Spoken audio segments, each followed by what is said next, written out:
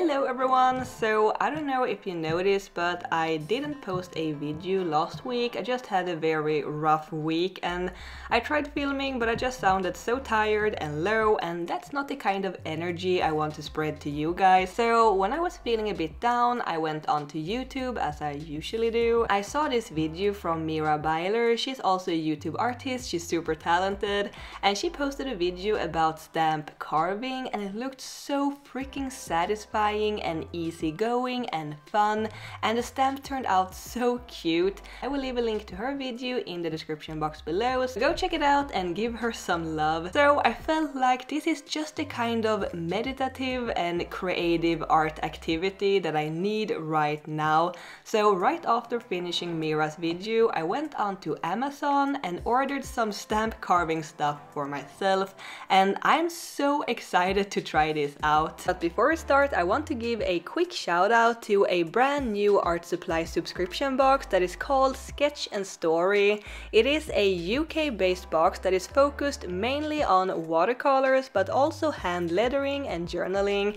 It will always include handmade or premium watercolors, so this is really something for the watercolor lovers.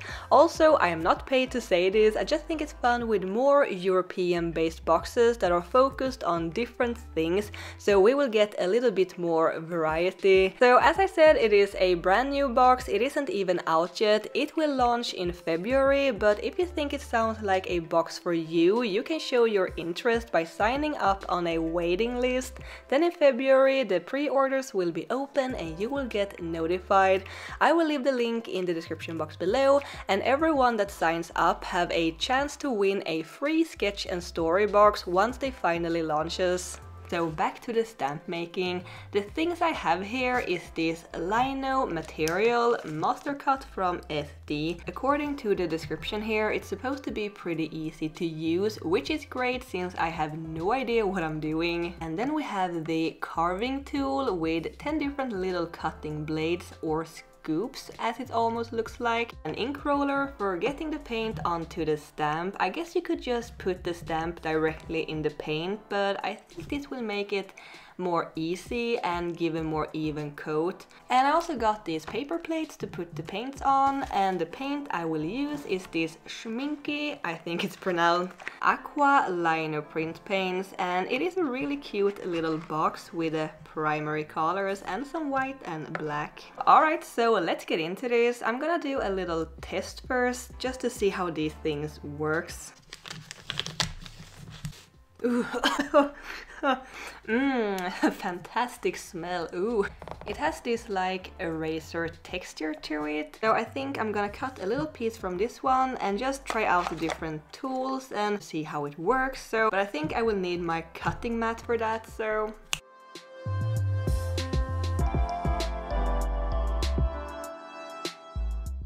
hopefully I will not cut my fingers. Oh, look at that! Oh, that is so satisfying. I somehow thought it would be harder to control the lines, but it is actually pretty easy navigating around on the surface.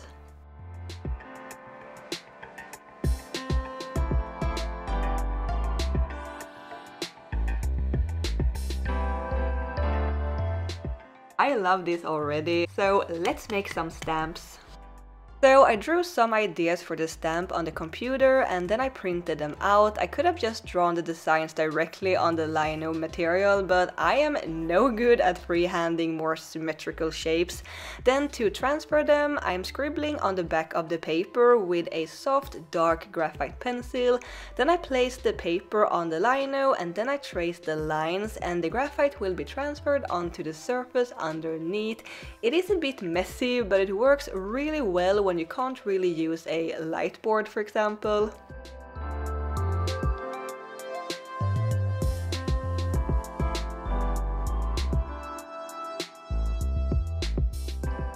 So I really thought I would love carving away the bigger areas, like bigger pieces, like for the moon here for example, or removing the material around the stamp.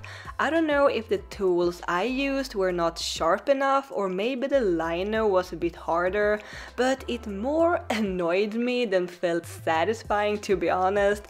It looks really fun and nice when someone else does it, but to me it just felt tedious, and I carved too deep and the blade got stuck, and that annoyed the crap out of me. However, making the line art, so to speak, just carving out the lines with a finer blade, I really love doing that. I thought that was super fun and relaxing.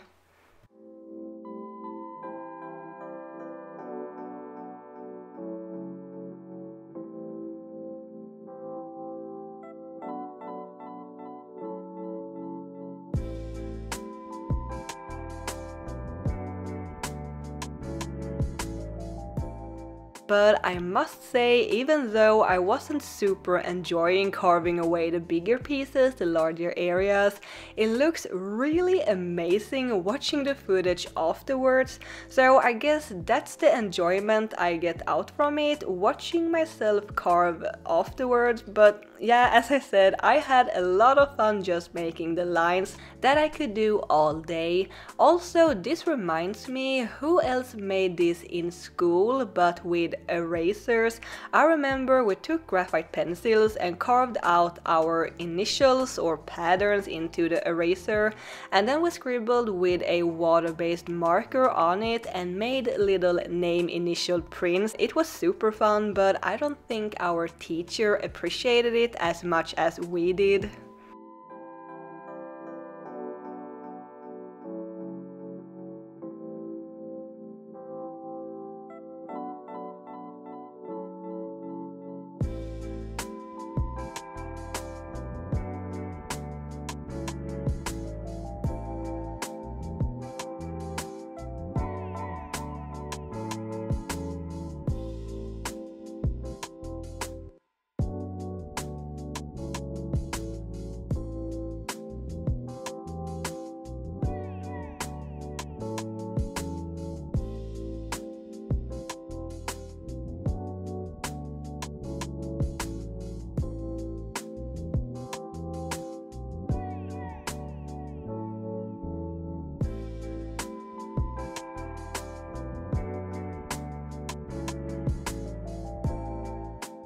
So here we have the stamps and a whole bunch of these little lino pieces.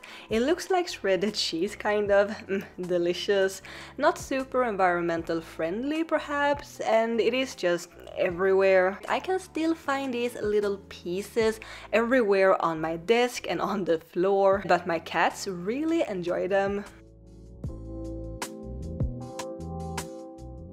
Now, I think this is one of the most satisfying parts with making the stamp, rolling on the paint for the first time, and it only goes onto the parts that I left uncarved. I don't know, it looks so nice.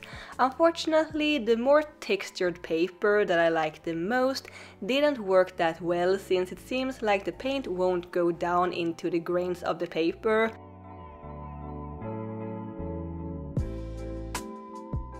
Same with the watercolor paper I used for the cat stamp, but I kind of like the softer texture that the watercolor paper gave, but smoother paper definitely works way better.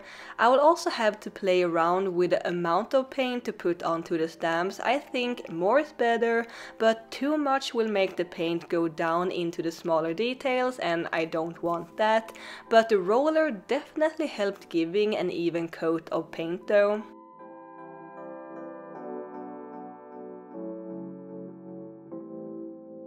I really loved how some of these turned out. It will take a little more practice, I figure, but I am happy with the result for now. I hope you enjoyed this video. Let me know if you would like me to make an even bigger stamp sometime, like a whole little scene kind of, with a whole block of this lino material. That would be a super fun challenge.